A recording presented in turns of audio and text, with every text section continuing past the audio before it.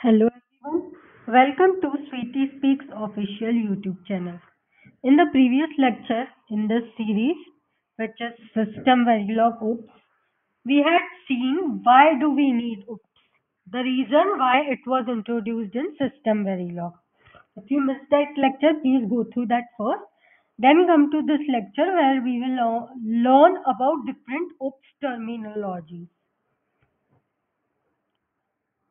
The first terminology is class. As we had seen in the previous lecture, class is something which has data types and the functions which operate on that data type clubbed together. In simple words, that is class. Data types and functions which work on those data types clubbed together. The second OOPS terminology is object. Object is nothing but just an instance of that class. Third terminology is handle. You can consider handle as pointer to an object. In simple words, you can think of handle as an address to your object. If you know the address, you can reach the object.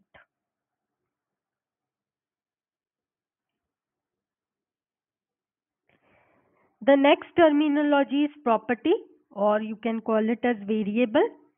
These are different data types which are present inside your class. Then we have routine or method.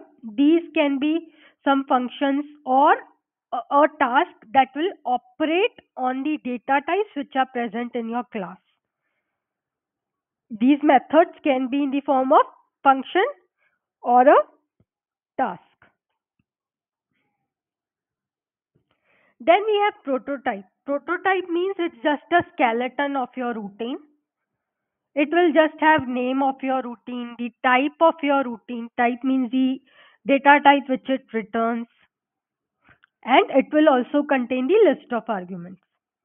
Prototype is just a skeleton of method which will contain name of your method, the list of arguments, and the type of your method.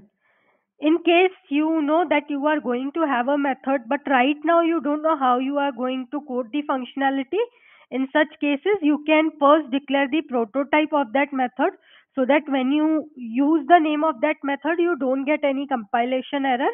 It recognizes that there is going to be a method with this name, this return type, and this will be the list of arguments. That's why we use prototype.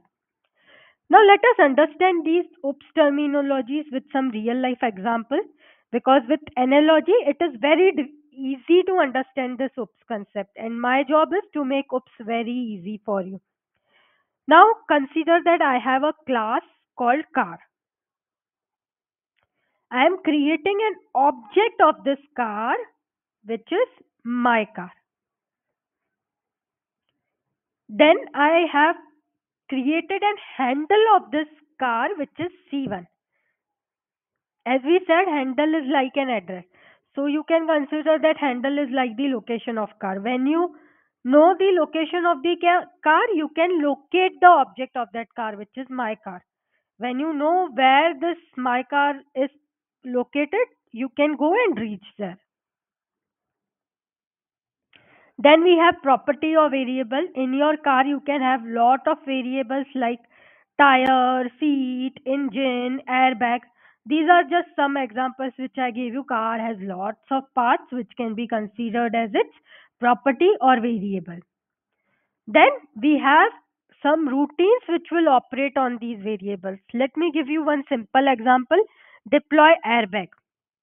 So whenever there is a safety hazard, say the car meets with an accident, so as a safety feature, your airbag will be deployed. This is a method, a function inside the car to deploy your airbag. I hope with this example of car, your understanding of various OOPS terminologies is clear. In the upcoming lectures, we will learn more about OOPS concept in detail with a lot of coding examples. To stay tuned, please subscribe to Sweetie Speaks official YouTube channel.